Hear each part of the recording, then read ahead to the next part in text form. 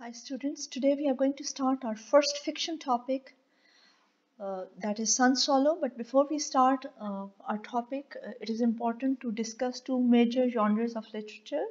First is fiction and the other one is non-fiction. Now fiction, we need to understand what it is. Fiction is literature that is made up of or created from the author's imagination, and examples of fiction include short stories, they come under fiction, fantasy, mysteries, realistic fiction, historical fiction, or science fiction. All these are the examples of fiction. So fiction is a literature that is made up or created from the author's imagination or author's point of view. It is made up, it is not real. Okay.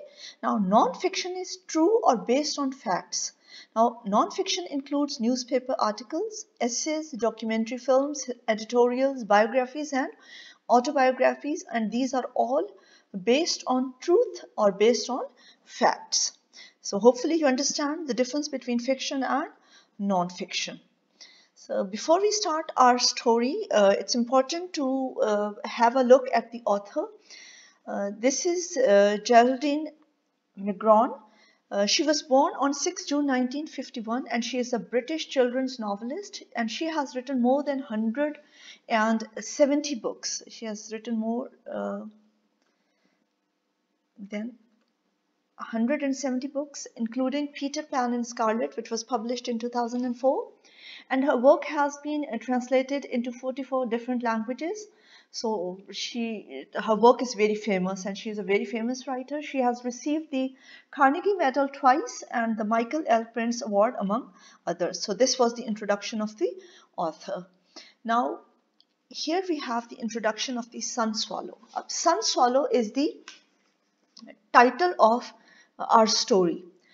Now this story takes place in the 13th century China. At that time people didn't have such sources of entertainment as they have today. At that time people used to sit with others and had more leisure time and a chit chat. But now people have access to many entertainment channels, like we have television, we have internet, we have social media, we have cinemas, theaters, parks. So we can entertain ourselves in different ways, but at that time no such entertainment channels or mediums were available. So most of the people, they used to sit with each other and spend their free time. Now the story is setting a small town in China in 13th century. The characters in this story are circus master, Sun Swallow, which is the title also for this story. Sun Swallow is the main character or the hero. Mipeng, another character, then children and crowd. Okay, so these are the different characters which are mentioned in the story. Today we will just do the beginning of this story. Every story has a beginning, the middle part, and the ending. So we are going to do the beginning of the story today. So we are going to read the first two paragraphs and analyze them. Okay. So first two paragraphs, they deal with how the story begins, what are the feelings of the different characters, and where the story takes place. Okay. So here we have text one, but before we start our text, I want to show you a few pictures so that you understand different words which are described in the story. If you look at this picture, this shows bewilderment. Okay, this picture shows bewilderment of someone. Bewilderment, it refers to astonishment or surprise. Very mean, you are very watchful or vigilant. Suspicious, we are suspicious when we are doubting about something, when we are doubtful, when we are not sure about something. Soar mean, to go high up in the sky. Okay, and then we have the picture of applause. If you look at this picture, applause, when we appreciate someone by clapping our hands. Enthralling mean capturing and holding one's attention. So this, when somebody is enthralled by something, it means that thing is so interesting that it has captivated that person's attention. Okay, then we have the picture of acrobat. Acrobat is a person who shows different tricks, skillful tricks in the circus. Demon, it refers to any evil character or evil creature. Then we have the picture of circus. Okay, circus, hopefully you all are familiar with circus, where people are entertained with different tricks of acrobats, the animal riders, and different animals. Okay, so hopefully you understand these pictures and the vocabulary that we are going to go through this text. Okay, so here we have the first text. Today we are going to read paragraph number 1 and 2. So first I'll read first paragraph. So we are going to start. The circus master called the children together and told them to run through the town, shouting out that the circus had arrived. And gradually figures emerged, very suspicious. They stared at the acrobats with blank bewilderment as if to say, "What are they doing? What is it for?" The conjurer was greeted with murmurs of "Demon." When the trick riders appeared, the audience reached for the young and made as if to take them safely home.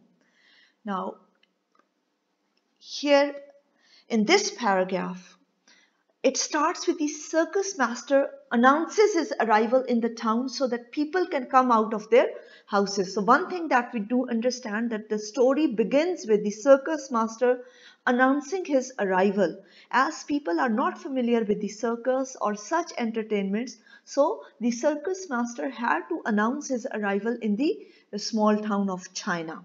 So in this context, he takes the help of children. So he asks the children to shout in order to attract people from their houses. So when the children shout loudly that the circus has arrived, what do the people do? People come out in complete bewilderment, in astonishment or surprise, and they are quite alert because something is happening for the first time in the village.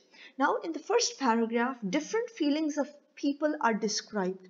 Like you might have seen or you might have noticed, it is written in inverted commas. What are they doing? These are the thoughts going on in the minds of the people, the crowd. What are they doing? What is it for? For what purpose have they come? So it shows the inquisitiveness or curiosity of the people. Now, behavior of the people, if first the feelings of the people are shown, and then the behavior of the people when they look at the acrobats or the conjurer, okay, or the different people from the circus, when they look at them, what are their expressions or what is their behavior. They look or stared at them with surprise. They didn't talk to them. When they looked at the acrobats, they just stared. They looked continuously without moving their eyelids or without blinking their eyes. They were in complete surprise. And the conjurer was greeted with murmurs. The conjurer is actually the magician. Okay, so the magician, he was greeted with murmurs. The people were not talking loudly. They were calling him a kind of demon or evil or supernatural. So that's why they are murmuring. They are not shouting. They are not loud. Okay, so this is the theme of the first paragraph. Hopefully you understand. Now, second paragraph, it starts with, the circle master strode to the center of the square, signaled for the riders to withdraw, and raised his voice in an announcement. Now, the circus master, he walked quickly to the center of the square where the circus was held, and he signaled, he gave an indication for the riders to withdraw, like to stop their activities, and he spoke loudly to make an announcement. Now see, the announcement is written in inverted commas, so here the words of the circus master, they are quoted. So the direct speech is there. So that's why it is written in inverted commas, and it ends up with an exclamation mark. So here the circus master is commanding for something, or he is describing something very important. He is making an important announcement. So see, what announcement does he make? I bring you now, Sun Swallow, who rides the wind, who soars with the birds, who can travel among the spirits of your ancestors. So see, this announcement is quite, uh, you can say, quite catchy. He wants to get the attention of the crowd, of the people. Even when you listen to it for the first time, when he says, I bring you now Sun Swallow who rides the wind. If somebody tells you that I'm going to introduce a boy who can ride the wind and who can soar with the birds, so definitely we are also amazed. So see, very catchy words he has chosen for his announcement. And then first thing he tells that the sun swallow, he rides with the wind. Second one, he soars with the birds. And third thing that he describes about the sun swallow is that he travels amongst the spirit of um, your ancestors. Okay. Still the crowd was silent, but now it was another kind of silence, stunned and watchful. The crowd, they didn't speak, they didn't say anything. They were in complete silence, but now in their silence was added up surprise and vigilance. Now they were more vigilant. The kite with sun swallow strapped to it was hurried into position. The kite with sun swallow strapped. Now the sun swallow, he was strapped or he was tied up with the kite, and it was it was quickly moved into the position, and quickly the circus hands threw sun swallow into the air like a ball tossed to amuse a baby, and like a baby the crowd was suddenly enthralled. Now quickly the circus hand, the people who was working in circus, they tossed sun swallow into the air like a ball. Like you might have seen, when we toss a ball to the baby is immediately amused and happy.